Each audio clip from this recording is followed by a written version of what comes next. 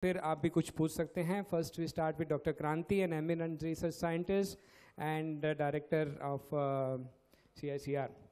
So, Dr. Kranthi, it is time for growers and manufacturers to expect more from a cotton seed.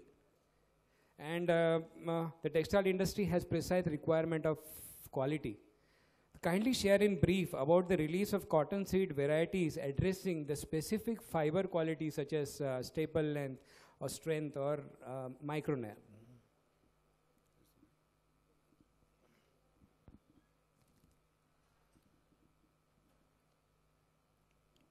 Thank you very much. I'm speaking on behalf of all, like all my scientist colleagues.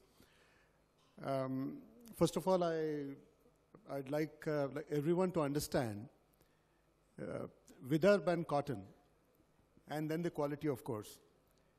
Not many people know that cotton is a crop which actually loves drought. It is known as a xerophytic crop. It is not a water-loving crop. Excess water is troublesome for it.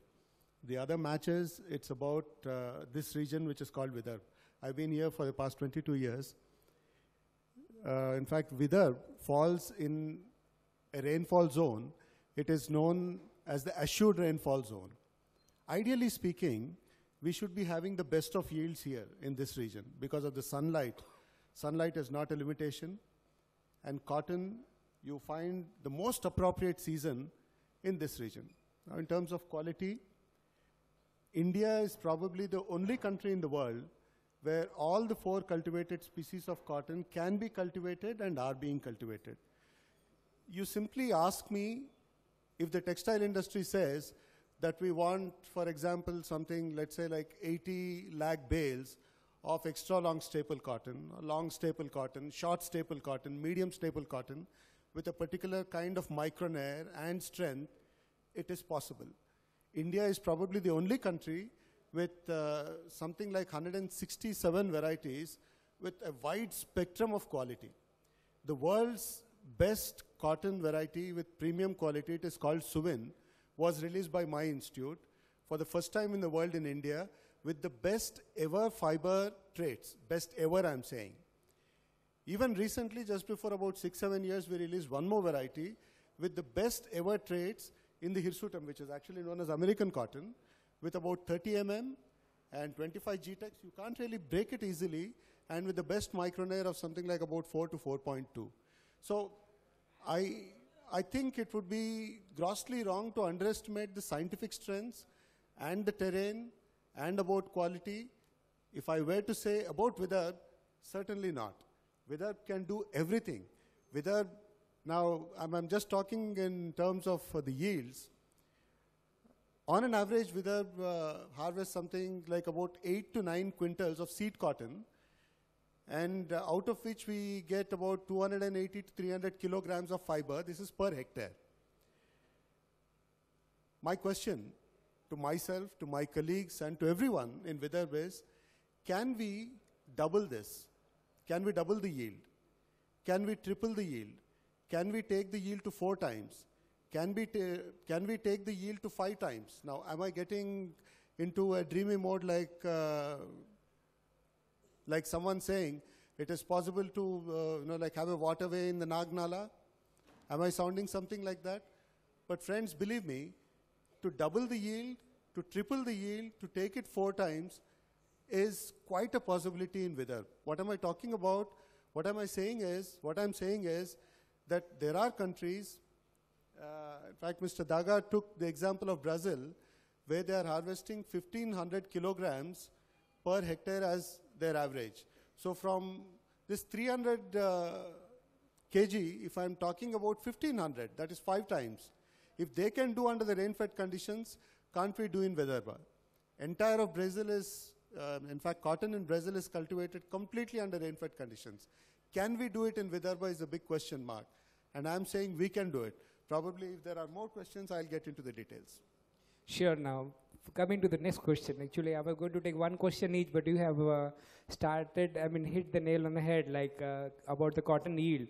So, crop yield, as we discussed, is the ultimate factor for the prosperity or say survival of the farming sector.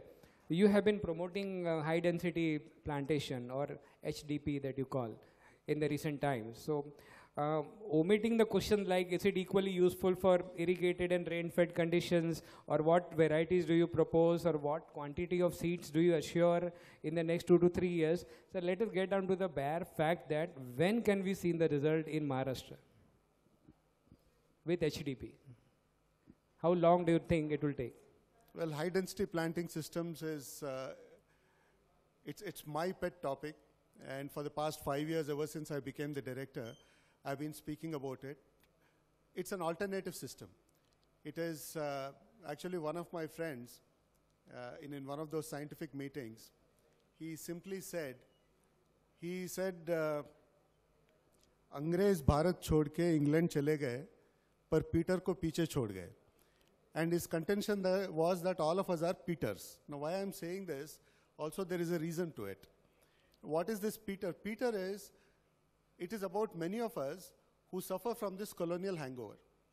The hangover is in terms of science of what we have been doing all these years. And in my view, if I were to diagnose the problems of cotton in India, why is it that our national average is just something like 500 kilograms per hectare?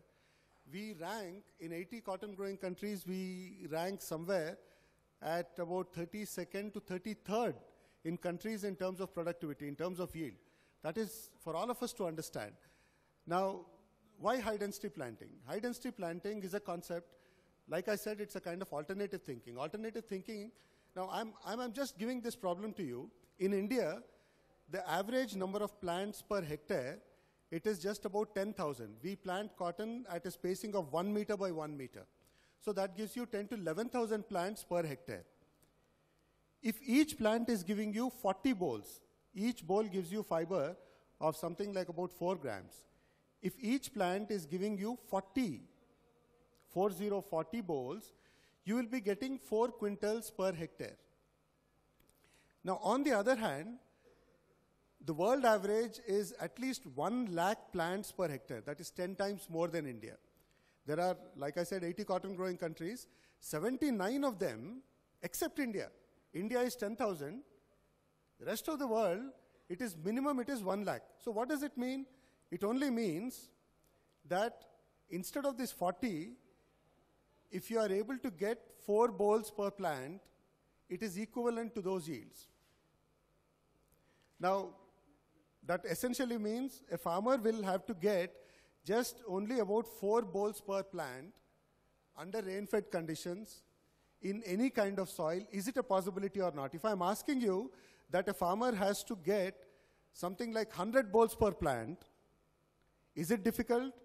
Or if he has to get just about 4 to 8 bolls per plant, is this difficult?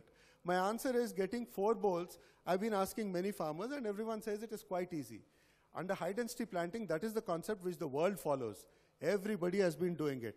So I would say, let me be Peter if I have to copy somebody. But then this is not about copying. It is about what is tailor-made to the country.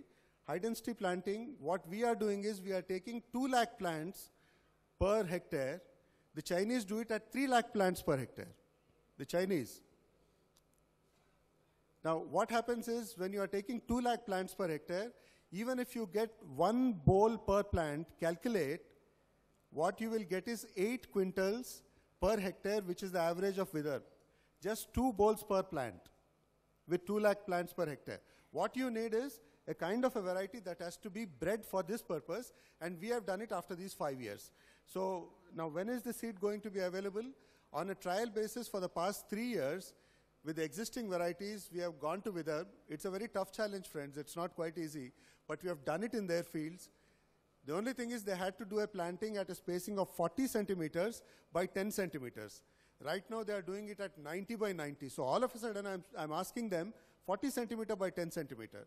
And I'm sure you can understand the difficulty, but with this, there is a great possibility of a revolution. One, because these varieties which can produce about 4 to 5 bolls, you tell me the quality, I will give you the quality, because it is very, very easy in terms of the plant breeding.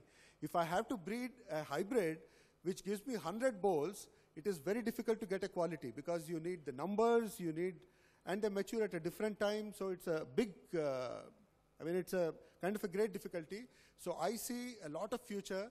Seeds are already available in Maharashtra. We are taking it forward, and probably in the next 5 years, we should be through with it.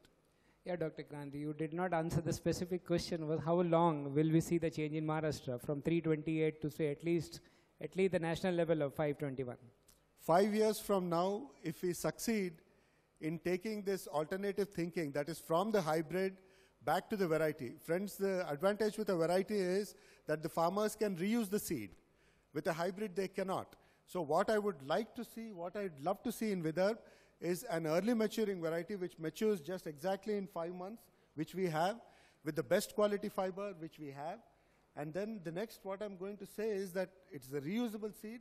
So within 5 years, if you are able to change that tag into a variety, with BT, if it is possible, yes, of course, Vidarbha will be producing nothing less than 1,500 kilogram.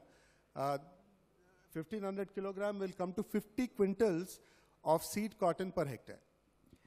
Thank you, Dr. Kranthi. I earnestly request you to remove that if and make it possible for Maharashtra. That is what we are all here for, because there will be many ifs and buts since many years. Since 1995 or 96, since I attended my first conference, yield has been a consistent topic, that we are so poor in the yields, and still 20 years down the line we are talking the same language. So yes, of course, if everything would have been in my hands, if my name was Nitin but Gadkari, you are in the right place. Unlike any of us, you are in the right place, and you are educated for this. From the science point, I mean, from the science perspective, I can assure everyone, but my name is not Narendra Modi. No, but you have him now in your confidence. Thank you, Dr.